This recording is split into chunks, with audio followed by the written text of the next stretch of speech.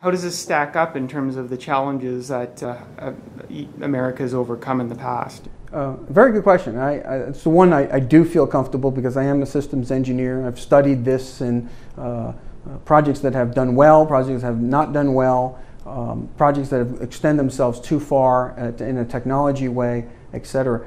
I feel very comfortable that actually the lifter technology is less daunting than some of the other things that we're working on. Or that the government has in the past given me a chance to go look at and say, figure out how to do this. You're pressing the limits of the technology and of the actual physics. Lifter is actually not doing that. Lifter is not pressing the technology limits, material limits, or going into unknown physics. It's pretty solid. So what you're trying to do is make it practical and make it reasonable that you can assume that you're processing everyone the same and that they do have that same quality going out the factory.